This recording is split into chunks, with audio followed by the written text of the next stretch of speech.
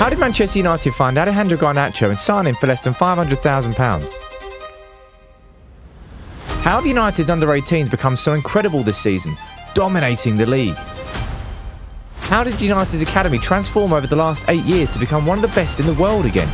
You're about to find out. This is the story of United's reborn academy.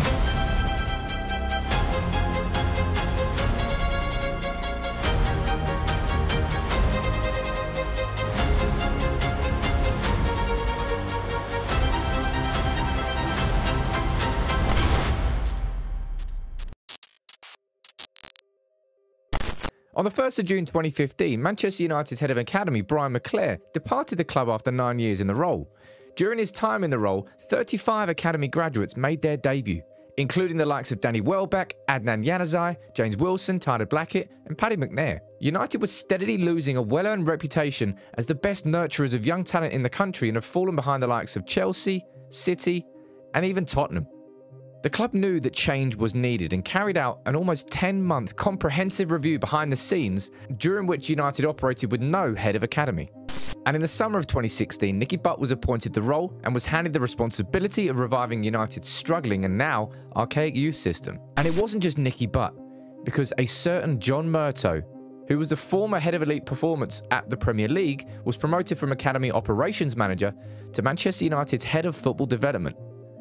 And Murtough and Butt set about changing the whole academy structure underneath them. A number of new scouts were brought in, but notably, Nick Cox was hired from Sheffield United and was placed in Murtough's previous role as the club's academy operations manager. And bringing Nick Cox in may well be one of the best things that John Murtough has done at Manchester United. Together, Murtough, Butt and Cox were not just eager to recruit local talent, they wanted to bring in players from around Europe, so the likes of Tahith Chong, Nishan Burkhardt, Milan Bars, Matej Kovar, Aliou Traore and Arnaud Puigmal were all recruited into the academy ranks alongside domestic arrivals like Dishon Bernard, Lagi Ramazani and Ethan Galbraith. And that was the early restructure, which continued under Ole Gunnar Solskjaer.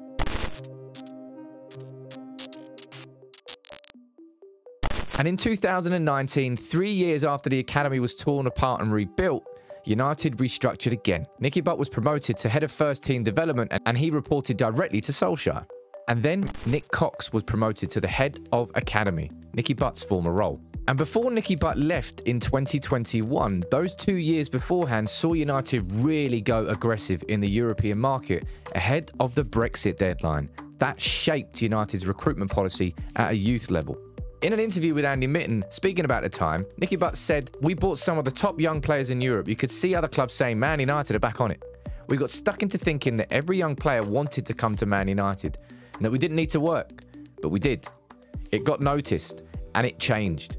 We have to stay on the front foot and we have to keep buying the best players. You can't rely on local lads all the time." And between 2019 and 2021, United really did recruit some big names. Hannibal Mejbri arrived from Monaco in 2019 for a fee of €10 million. Dylan Hugwolf joined from Ajax, Matteo Majai from Zaragoza and Bjorn Hardley joined from NAC Breda.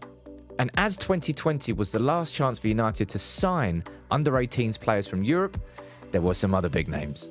Willy Cambuala, a certain Alejandro Garnacho, Marc Jurado, Alvaro Fernandez, Isaac Hansen-Aron and Radik Vitek all joined the club. But United didn't just sign European talents. We managed to poach Charlie McNeil from City, a prolific goal scorer at youth level. And all the hard work that had been done behind the scenes for restructuring, for rebuilding and recruiting differently, it was starting to pay off. And it paid off with the FA Youth Cup that was won in 2022 for the first time in 10 years.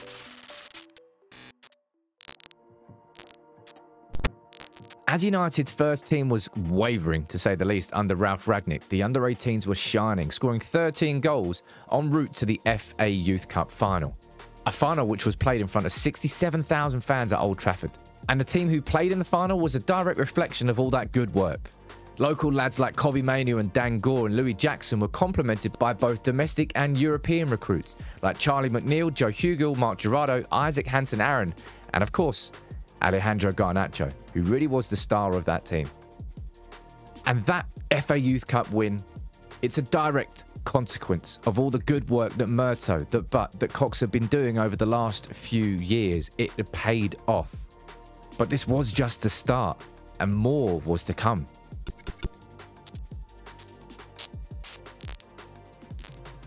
And the arrival of Erik ten Hag was an important moment. Ten Hag arrived at United in the summer of 2022, just after the FA Youth Cup had been won by the under-18s. And it was an exciting prospect given his track record of nurturing youth at Ajax. And during his first season, it was Garnacho's breakthrough season.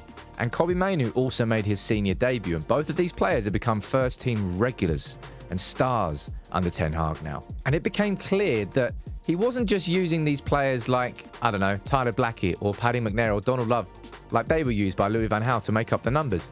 He had real plans for them.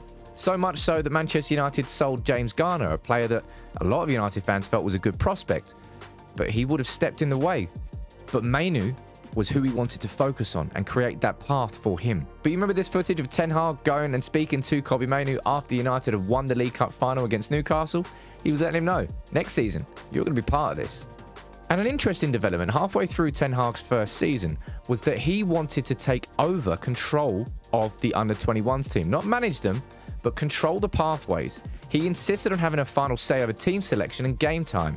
He wanted to make sure that that link between the first team and the youth teams existed. And under-21s coach Travis Binion backed this up by saying the under-21s has to mirror the first team tactically, so we have made moves to ensure that happens bit by bit. We will look more like them and the players will become accustomed to it. They will transition easier.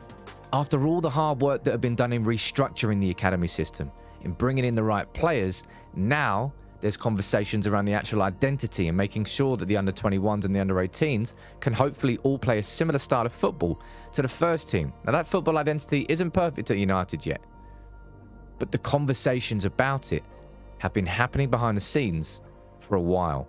They're trying to create that continuous pathway to make it easier for the youth team players to break into the first team because the systems are similar. And remember what I said about the under-18s only just getting started? The FA Youth Cup was a fantastic achievement, but look at the under-18s so far this season.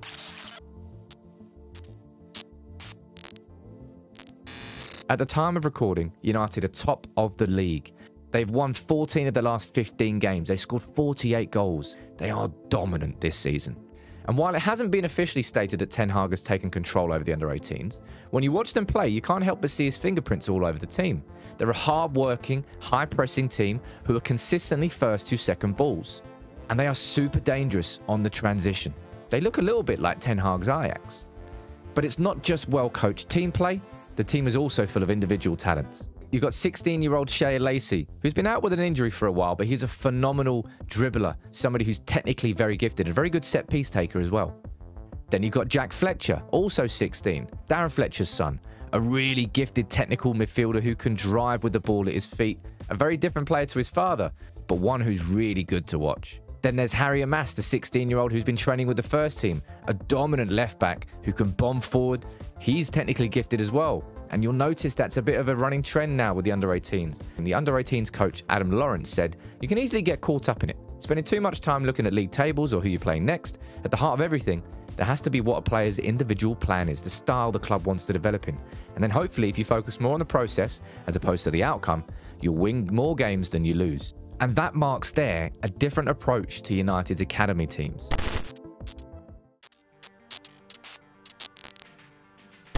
The main goal of the academy is not to win the league, it's to make those players ready for first team football. And if we're being honest, having one player come through, it was Garnacho last season, it was Mainoo this season. Having won a season is an outstanding return. We've seen a very recent policy change at United where instead of holding on to too many players, hoarding our youngsters, we're letting them leave. Whether it's Hannibal going on loan, whether it's Alvaro Fernandez going on loan, Isaac Hansen, Aaron being sold, United are changing that policy. And that means that the academy will become more profitable and that money can be reinvested into bringing in the best talents.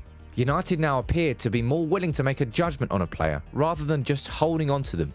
And that there is a big difference. But when it comes to getting the right fees, a lot of work is still needed. Zidane Iqbal left for pittance. Tahith Chong left for pittance. Ted Mengi left for pittance. We have to get better at getting the right prices, and that will come next. But United's academy really has been restructured and rebuilt over these last 8 years.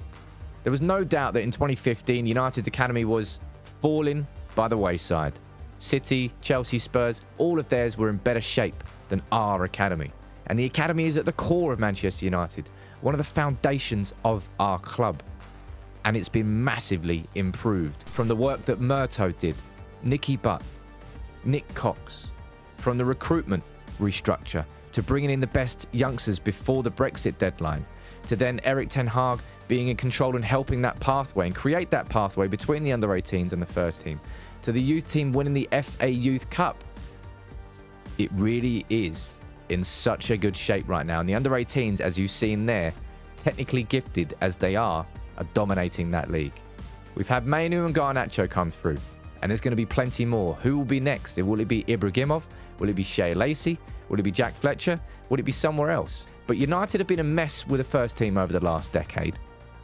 And one shining light has been this restructure of our academy system, which, I'll be honest, is really going to set us up for the next 10 years to come and hopefully more.